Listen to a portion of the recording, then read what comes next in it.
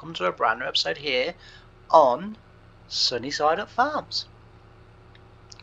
So what are we busy doing today? Well, as you can see, today we're in the big case and we are going to be doing some ploughing. Now I'm not too sure whether to plough it along there or along there.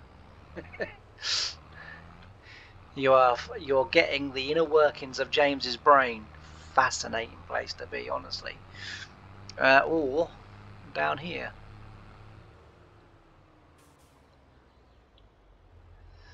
Probably this side, I would say, is favourite.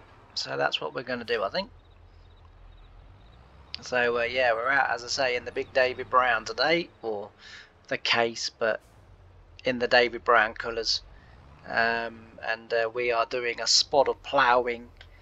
So I have to admit, I've been looking forward to doing this job with this tractor. Let's just slow down the cruise control, because when I lift up the plough, that's going to create a very interesting situation.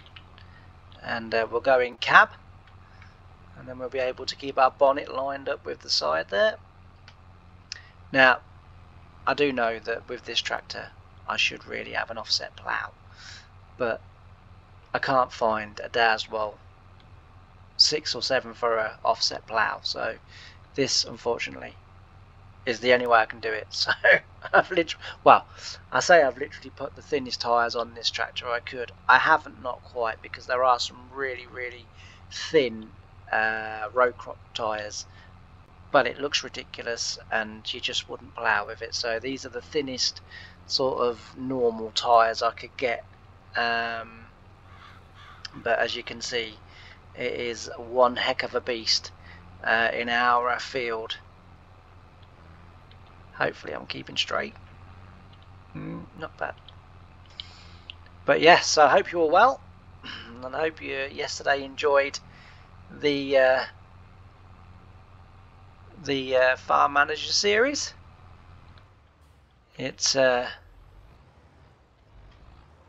we will leave a headland here. It's half tempting because of this is all grass not to, but we will, just because it will help to keep everything neat and tidy. Wow, the steering's a bit lively on this tractor. Alright, as soon as you feel the tractor go down, drive. Oh, is the tractor? Yeah, there we go. The tractor thought about it. Let's just make sure, yeah, we're in the furrow. We're doing good. So yeah, as I say, it's going to be a bit of a ploughing video today, unfortunately. So it's kind of a case of, do I do a chatty video or do I do a time-lapse video? But all the time-lapse is going to be is ploughing, unfortunately, because as I say, this is the job for today. The other two tractors, the other two David Browns, as you can see, they're out. They're delivering canola to the train station, ready to be sold with the oats. So yeah, that's what they're up to, and we'll see how much we get for them. Probably not much, but at the moment any cash is good cash, so we'll take it. But yeah, so I am actually using the steering wheel today rather than the keyboard, because the keyboard, trying to sort of make slight adjustments to the steering, is quite janky, and you can't always sort of control how much of steering adjustments that you make. But with the steering wheel, obviously I can sort of manipulate it to do what I need it to do. But yeah, it's a delicate little job, this one. I want to try and do as best I can, sort of try, and when I'm on farming sim ploughing, I try to imagine that you know, I'm back at work and being allowed to plough freehand. As I said before, I on the first farm that I worked on, they had a 6 for a Daswell that they bought me, an offset one, to go on the back of the track marshal, and absolutely awesome. because I got to, as a little boy, I must have told you the story already, so I'm not going to sort of, you know, go into great detail. But as a little boy, the farm that I ended up working on, all of their fields back onto my house that I grew up as a small child. And as I've said before, my uncles all worked on that farm. My nan and granddad worked on that farm, and my mum in the summer used to go and help out on the farm as well, with tatey picking and strawberry picking and pea harvest and stuff like that, in terms of going and picking the pods and what have you. Yeah, it was, as I say, a very small family-run farm, but not by our family. It was run by another family, but it, you know, just happened to be that it was all sort of my relatives that worked on the farm. My granddad, as I was growing up in the sort of mid-80s onwards, really, 'cause early 80s I was born, so you know, I wouldn't have been sort of active then, if you like. And to be fair, the first sort of 5-6 years of my life, I lived in Great Ormond Street, while they tried to you know, repair my heart and you know, get me to live some sort of life. And so as I say, I just wasn't sort of kind of around. But mid to late 80s, by 80 sort of 6, 7, you know, sort of, what would I be, as you know, sort of 6 years old. I don't know, my maths is not very good. As I've said before, I suffer really badly with dyscalculia, so unfortunately my maths are not very good. But you know, sort of 6, 7, 8, somewhere around there. You know, I've memories of my Uncle Dick driving the Class Dominator combine, which is the same or very similar to the one that we've got now, and on the game, I mean, as I say, the equipment on here is sort of representative of what the farm had, but the farm didn't get this tractor until a few years later. So I think it was sort of mid-90s when this tractor came onto the farm. But I tried to get a track marshal in terms of mod, and I couldn't get anything that was close to it. So in the end I opted to go for this tractor because it was a tractor big enough to pull the 6 for a dad's well that they had, but rather than it being an inline plough, it was an offset plough. But then, and you know, so basically what would happen is I would be indoors, I'd be upstairs probably playing with my toys or whatever, then the house would start violently shaking, and you'd kind of sit there, wonder for a second or two what's going on, and then it would quickly dawn on me, Grandad's in the field with the crawler, and so I'd go running down the stairs, go into Mum, can I go out and look at Grandad on the crawler? And she'd be like, yeah, but don't you get in that field. And of course I'd run out there, go to the gap in the hedge, because the entrance to their field was right next to my lawn.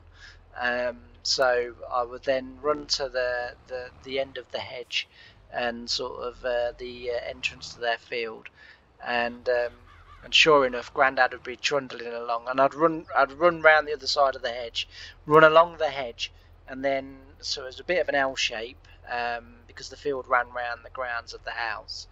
And that sounded very grand. Trust me, it wasn't. And then Grandad would be the other side ploughing the short bit first, and of course I'd be sort of stood there and out of the way. You know, I knew not to get in the way.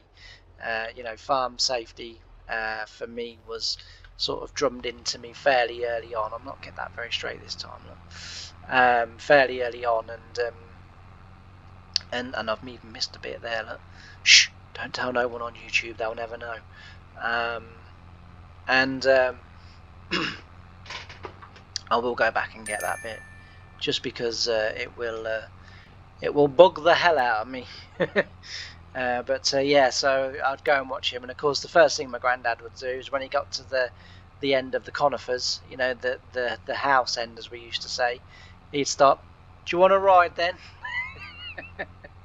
I'd get on the crawler and like literally for, I don't know, 2, 3, 4 hours, whatever, like I'd just be riding up and down on the toolbox of this track marshal, the toolbox It's like a box inside the cab, next to the driver's seat. It had a lid on it, and in there was, you know, what Grandad sort of put, you know, his dinner bag in there and everything else. But yeah, so I used to sit on top of that, leant up against the back post of the cab, and literally just ride in that. Oh wow, some of the imagery going through my head right now is incredible. And as I remember and, you know, sort of recall it, and just sit for hours and hours and hours, having my little gut shaken up and down, you know, on this track marshal, you know, steel tracks, no rubber tracks in those days, you know, the David Brown tractor with the low loader and the diesel tank on the end of the field, and what have you. And I realise this is not too professional, but like I say, as long as you don't tell no one watching on YouTube, then we'll be fine. So just keep it between me and you. I need to plough this in because it will bug the hell out of me. So yeah, you know, happy days. You know, that was when life didn't get no better. You know, when life couldn't get no better. And, you know, yeah, don't get me wrong, you know, some pretty cool things as an adult has happened. But all those years later, I then went and worked on the farm, on the same farm as my granddad and all my uncles, and that. It's the first farm that I worked on. And I think I must have said it in the last episode or the first episode or whatever. So like I say, I'm not going to go into, you know, a great deal of detail or anything like that. But being at the farm the first summer, I was in the workshop at Farm 2, as they called it, and the track marshal was sat right at the back in the dark, all covered up, you know, tarpaulin sheets all over it and what have you. And it really did look a sorry sight, and I sort of thought, you know, poor old Grandad, you know, he must be, because he absolutely adored that tractor, absolutely. I mean, it was pristine. It still is to this day.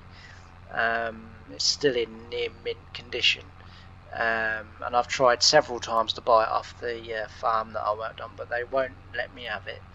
But I have tried, and I'll keep trying. Every now and again when I bump into him, either in the village or, you know, out and about, I say, "Now about that track marshal," and he goes, "Yeah, not for sale." But yeah, as I say, it's still holds a very fond place in. Oh, I still missed it. Look. Oh dear me, James. Yeah, still holds a very fond place in my heart, and as I say, it will always be some of my best and happiest childhood memories. But as I say, that first summer working on the farm myself, and seeing the track marshal at the back of the shed, thinking, dear oh dear oh dear, Grandad wouldn't like that. And I happened to just sort of kind of pass the comment of, "Cool, it's a pity I can't do my ploughing on that." And then I was basically told a few weeks later, "You get it going and you can, we'll buy you a plough for it." And so I did. I got it going again. Well, I say I helped to get it going again, because I'm no mechanic. But I did a lot of fetching and carrying and driving all over the country to fetch parts and stuff like that. But when I say all over the country, I didn't have to go that far. But yeah, as I say, it was a real pleasure and privilege that on my second year in the summer in August, I got given the choice. Did I want to go on the combining? Did I want to go combining in terms of driving the tractors and trailers, or did I want to plough on the track marshal? There was only one winner for me. I was like, you don't even have to ask. I'm on the track marshal. And I spent the whole summer ploughing with the track marshal and a 6/4 offset reversible Dowswell plough, and it was the business. I absolutely loved every single second of it, and it was incredible. Don't get me wrong, you know, the ploughing wasn't that great. I wasn't that good at driving the track marshal, nowhere near as good as my granddad, but that was the only summer that I did with it. Thereafter I had to do it with my wheeled tractor, and then a couple of 3 year, I don't know, 2 to 4 years later, somewhere around there, I left the farm and went off and worked on the big farm that I went and worked on, and you know, sort of, I don't regret it, but you know, I sort of did kind of feel like I'd sort of broken tradition, but as I've said before, you know, 1 or 2 things happened on that farm, you know, getting me to dig the concrete and that with the pickaxe and the shovel, you know, and 1 or 2 other little things as well happened, and I just felt it was time to move on.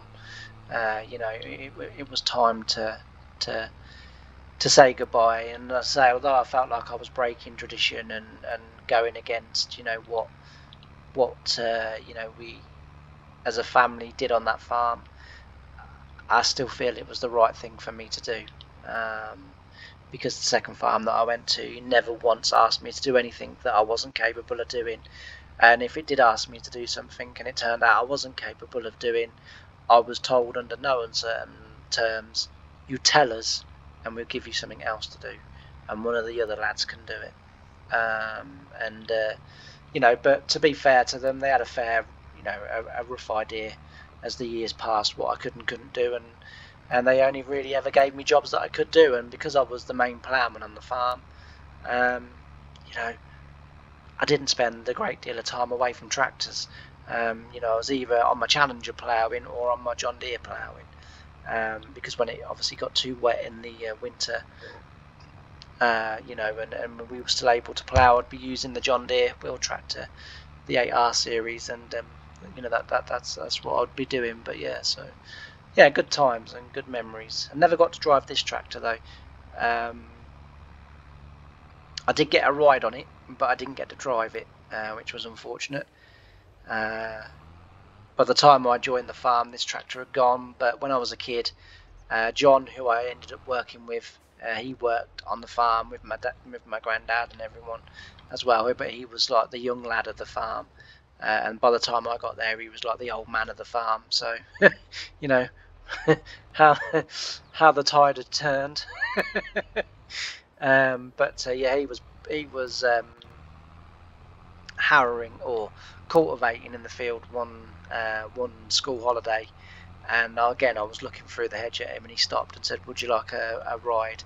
And I said yeah, because like mum and everyone knew him, so they didn't mind me going off with the tractor drivers on the farm on that field, as long as it was on that field. Then you know, mum didn't mind me just sort of going off and having rides on the machinery. She took exception a few times when I walked quite a long. I was probably about sort of, again, 6, 7, maybe 8 at the oldest, and I used to. So where we lived on a crossroads. So we lived, as I say, on a crossroads, and the junction. Well, you had to walk over the junction to get to the lane, and once you got, and the lane ran parallel to the road that led down to the farm, and my nans and my granddads and my aunts and my uncles and everything like that. And so I wasn't very old, 'cause boy did I get in trouble for it. Grandad was ploughing right down. I could see him. We had a not really old coal bunker, and I climbed up onto the coal bunker. Well, of course, that allowed me to see over the conifers, and I could see my granddad was right, you know, about half a mile away ploughing. And I thought I could walk down there. Mum doesn't mind me riding with Grandad, and because I never, you know, I never went in to sort of say to Mum, "Oh, I'm walking off down the road to, you know, to watch Grandad or whatever." And I walked off down the road and went and say crossed the big main road, crossed over the crossroads and the junctions, onto the lane, walked all the way down the lane, so it was a good quarter to half a mile away, and got to my granddad, and my granddad was like, "What are you doing down here on your own?" So I said, "Oh no, it's okay, Mum let me." And he's kind of looking at me going, "Are you sure?" Yeah, Grandad, yeah, Mum let me, yeah, it's fine. She said I could come down and have a ride." "Oh, well, come on then." And I'd get on the tractor and on the track marshal, and I'd be riding up and down. Well, About sort of, I don't know, 45 minutes, an hour later, Mum's on a what I now refer to as her Mary Poppins bike. It's green, it was, had like a kind of really sort of, you know, she used to sit like bolt upright, look like Mary Poppins. And on the front of the bike was, over the handlebars, was a seat for me or my little brother, but a seat for, as I say, either myself or my little brother. And she was, I mean, she was coming down the road faster than anything I'd ever seen before. And because she's gone by the sort of tractor and looking at the tractor, because her dad's in there, because it was my mum's dad, and looking, and then sort of must have kind of clocked me, or I can't remember if my granddad sort of waved or whatever. And Jesus, when she got to that crawler, did I get, oh dear me, did I get a rollicking, honestly, like, and because my granddad then sort of told me off because I lied to him and said that Mum said I was okay down there, and oh dear, was I in trouble. I didn't get many more rides on the crawler that year. But boy, oh boy, oh boy, did I get in trouble. As I say, it was, whew. You know, I've had some tellings off in my times, but not like that one. And then of course, like, you know, being sort of back in the 80s, you know, I'd get home and Mum, you know, we get through the door and Mum's still going at me, and she's going, "You wait till your father gets home, I'm telling him everything." And I'm thinking, oh God, no, please don't tell Dad, because like then Mum's telling Dad, and then Dad comes, I think I was up in my room, and Dad comes and shouts at me, and, you know, sort of screams at me, and, "Oh, you could have been killed, you could have been kidnapped, you know, you could be being mistreated now by someone else," and all this, you know, like, I know, because yeah, as a kid, I didn't understand, you know, I was just like, yeah. And then when he finished, I remember looking him square in the eyes and saying, "I did enjoy my ride though, Dad." So, yeah, it didn't go down too well. You know, gotta be honest. But, yeah, so, but yeah, it was good times. It was good times, you know. And as I say, I have a saying in life: all is well that ends well, and it ended well, so all is well. You know, and but boy, God, did I get in trouble. But yeah, so as I say, that's what we're doing. But as I say, today we need to get these ploughing done in these 3 fields. Oh, there goes the little David Brown. Hello, little David Brown. Couldn't have timed that any better. And as I say, we need to get this plough. This is the biggest one. The other 2 are not as big as this one. So, but what I'm going to do is, just because I have been doing quite a lot of chatty videos while I'm ploughing, and we've been doing quite a bit of ploughing as well in 1950s, I will time lapse this because I need to get it ploughed so as I can get it drilled, because the game requires me to plough them. So that's why, you know, we're sort of doing it. But I didn't want to get all the ploughing done. You kind of come back and go, well, when did you get all the ploughing done? Because I missed that episode, and it's like, well, you've not missed anything because I'm ploughing.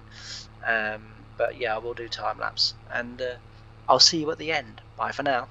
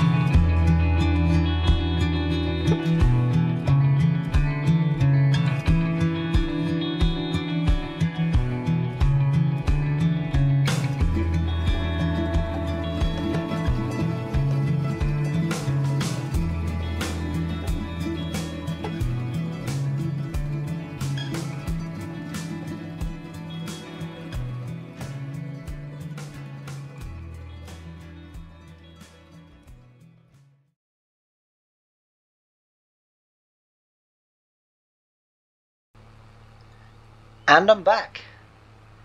So as you can see, we have been ploughing. Now, I will confess, it's not the straightest ploughing I've ever done in my life. I've been looking down some of the, when I get to the other end of the field, and then sort of looking back, and I think, Jesus, what the hell was in my blackcurrant squash this afternoon? I've seen boomerangs with straighter lines. Anyway, but we are gradually, slowly but surely straightening it out again. We'll get a bit easier as we go a bit further over the field, because what tends to happen is obviously the field is slowly getting shorter, so eventually you will, as I say, you'll get to the point where you'll be able to straighten it out, because as I say, you won't be travelling as far. But I'm trying to straighten it up before that happens, if I'm honest. I'm trying to take out the bend before the field does. But yeah, so it's I don't know if anyone else has noticed it with this map as well. The birds in certain places are really, the sort of scenic sounds are really loud in some places, aren't they? As you can see, look, we are slowly but surely straightening it up again. And that comes again from, and you know, and I'll sort of say it every time that, you know, a situation like this comes along, is, and you know, always remember, this is not me saying this is what you definitely have to do. This is the way I do it. So I'm not saying it's the right way, I'm just saying it's the way I do it. It works for me, and so therefore, you know, I sort of pass that on. But you know, there'll be other people out there that'll have a different way of doing it that will, you know, and that works for them, and you know, that's brilliant. You know, we have to start somewhere, and usually by starting somewhere, we start by listening to someone that has, you know, sort of got a technique or a way for themselves, and then we either develop it or we just copy it or do whatever. But the biggest thing for me is when I see, you know, and a few weeks ago I had to go and help my friend. Well, I didn't have to, but he rang me and said, I'm trying to plough this field straight, and I just can't. Can you come and have a look and sort of see if you can put me right? And I said to him, right, I said, we'll do 3 or 4 rounds. I said, and I'll just watch you plough. I said, and then I'll go from there. And I'm going to say to you exactly what I said to him.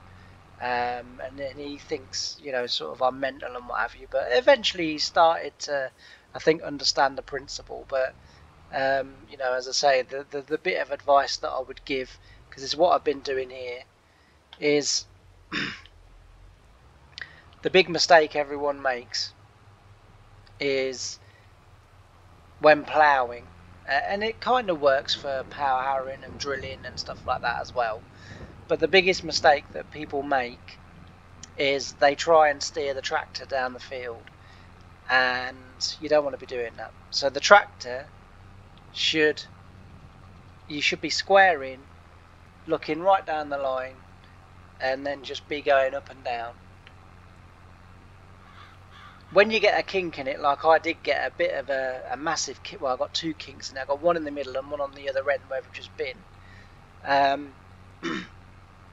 There's quite a few ways you can straighten that out. You can either just literally look down the field, point A to point B, and just drive that line. Now that's okay, and if you're in a field where no one's going to be taking a blind bit of notice and this, that and everything else, then that's fine, because no one's really going to see. But and literally all you do is you just cut the field completely off from what you've done. So you literally draw a brand new straight line down the field. It means you'll be ploughing on top of ploughing, and then some bits you'll be missing a little bit as you try and keep it straight. But and I don't like that way of doing it, just because of the fact that you know, you will end up missing bits at one end of the field, you know, because you're trying to drive straight through. Well, if you've got one bit that's further ahead than the other bit, you're going to miss bits. You can't be off it. But what I do is, so down here I mean, it's not too bad now. Even in cab, it doesn't look that bad. But you know, coming down the field where the curve is or where the bend is in the ploughing, and literally, as I say, don't steer the tractor. When the plough reaches the bend, then steer. And what you're then doing is you're steering the plough and not the tractor. The tractor's just going to go in the direction that you point it. That, you know, so as I say, don't, you know, I mean, some tractor drivers do have a tendency to sort of keep moving the steering wheel up and down while they're driving down the field.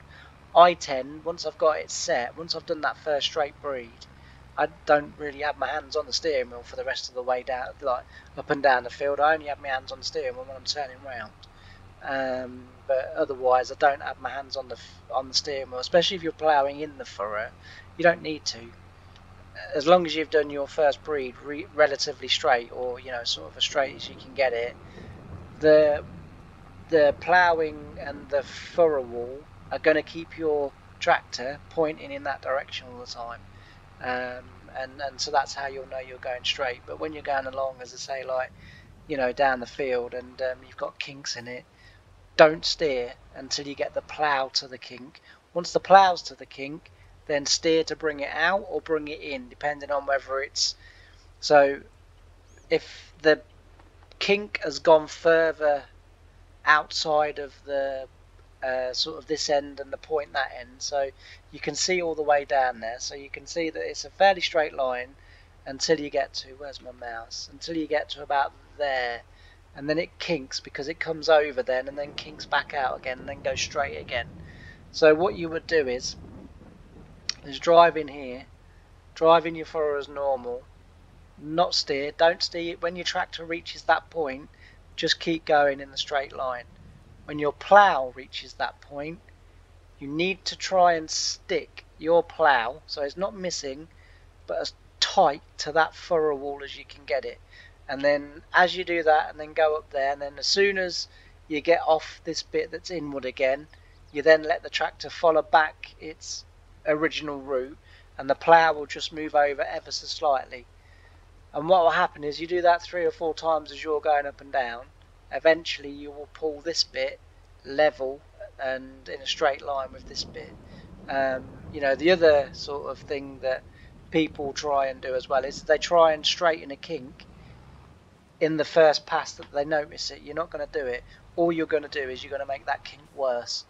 You know, so don't be desperate to straighten, you know, the kink out straight away. I mean, the other thing you could do is, again, is put your wheels to the furrow there, so they're sort of on top of the ploughing at the minute, and you're sort of not ploughing with the first furrow, because the first furrow will be in the open furrow that you've got, and then just try and plough it straight through, like this. You know, but as I say, that's how you do it. It's just not easy to show you on a game, but you know, if I get another save game where I end up doing it, pretty much all of my save games I plough freehand. Just because I think, well, you know, yes, it may be a computer game, but I should still be able to drive a tractor in a straight line. But this field, it really hasn't worked out like that. But as I say, not to be a problem. But yeah, so hopefully you sort of understood what I was trying to say there. But if not, just drop some questions in the comments, and I'll try and answer them. And if I get enough questions, I'll do a video where I set up loads of different bits and pieces like kinks in ploughing and stuff, and then try and show. I mean, it's not really going to work with this tractor because this plough does boss this tractor. This plough is quite capable of pulling this tractor offline. The best setup that I know to show you how to get kinks and things out is either 1950s farm, because that crawler is in charge of the plough, so I'd be able to show you exactly what I mean on there, or I would sort of, as again, just set up something deliberate, so that you could actually, you know, a tractor that's in charge of the plough, and then show you how to do it. It's easier a little bit with a trailed plough, and the other thing as well is, and again, this isn't really going to count on here, I don't think, because I don't think it's going to be simulated. But so no, it's not on these ones, but on the modern John Deeres, which obviously we haven't got any of, but where this link arm is, there would be an arm to the sort of almost like the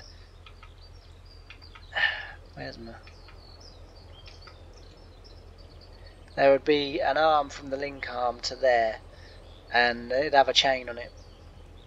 When you're ploughing, I don't know whether actually it might be on this side. No, it's not. But yeah, so again, it doesn't really make no difference. But again, from this arm, from sort of here somewhere, there'd be a like a chain that goes across there on like a metal bracket. When I'm playing on a map with with some modern tractors, I'll try and remember to show you.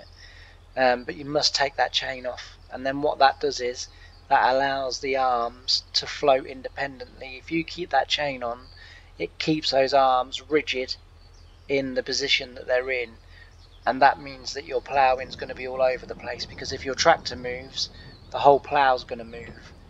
If you've got the chains off and your tractor moves, in theory, for a little bit of the way, your plough is still going to be running on a straight line. It's still going to be running where it was running. It will take a little while for the headstock to start to follow the tractor, because the arms will just move over a little bit, and there'll be a little bit of sort of play in them. But it does help to keep it straight. But yeah, as I say, just put some you know, if you've got questions or whatever, put them in the comments. It's not just about ploughing, about drilling, about anything. Put them in the comments, and if I can answer them, we'll obviously answer them, and I'll try and do demonstrations as well to kind of roughly show you what I mean. But like I say, just because I'm sort of saying this doesn't mean I know everything, and I'm absolutely right, because I'm not. You know, I just know the way I used to do things, and you know, the way I look at it is that though it isn't necessarily the right way to do it, it's the way I did do it, and I never used to get any complaints. So people were obviously happy with what I was doing, because on the first farm they definitely would have complained, and on the second farm as well. They used to tell you very quickly if something was not right. But as you can see here, actually, it's actually quite a good thing. Like if I turn the tractor, look at how the plough is instantly following, and that's because those arms are not on float. Now, if those arms were on float, when I do that, that plough wouldn't start to go with my wheels. That would maintain its track down the field, only for a little way, because once the tractor turns, you know, sort of long enough, the plough's got to follow, because you know there's no choice. But yeah, no, I say really enjoyed using this tractor. It's the first ever time I've sort of used it and played with it, and yeah, I've really enjoyed it. And as I say, it's gone relatively well in here, and we won't be long before we're across the field. But I am going to leave the well, it's nice to see actually the paint beginning to sort of wear off as well as it's going through, so that's quite nice to see. Hopefully all of these furrows will go silver eventually, as they should do. So yeah, that's pretty cool. Why is the plough moving?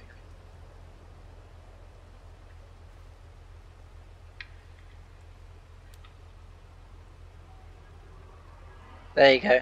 So that's proof that the plough is boss of the tractor, look, because the tractor can't even hold it in a straight line just sitting still.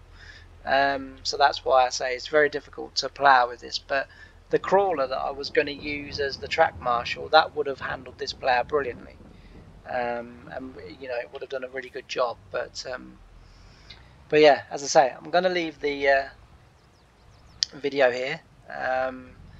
If you haven't done it, we've got a kink in it again. If you haven't done already, please don't forget to like, comment and subscribe. It really does help me, helps the channel. A massive thank you to everyone that has helped me reach 500 subscribers. I honestly and truthfully can't believe, because that was going to be my target for the 1st of October, and so the fact that it's, you know, we're now coming to mid-August and I've achieved that, that is absolutely, honestly, it blows my mind. So a massive thank you. And you know, long may the channel keep growing, and the videos keep coming. Well, the videos will keep coming, because as I've said many times before, I love doing them, and I love chatting to you guys and doing all of that good stuff. But yeah, so as I say, like, comment and subscribe, share the videos wherever you share them. It really does help the channel also. And all that's left for me to say is thanks ever so much for joining me on this episode. I've really enjoyed having your company, and I look forward to seeing you again next time. Bye for now.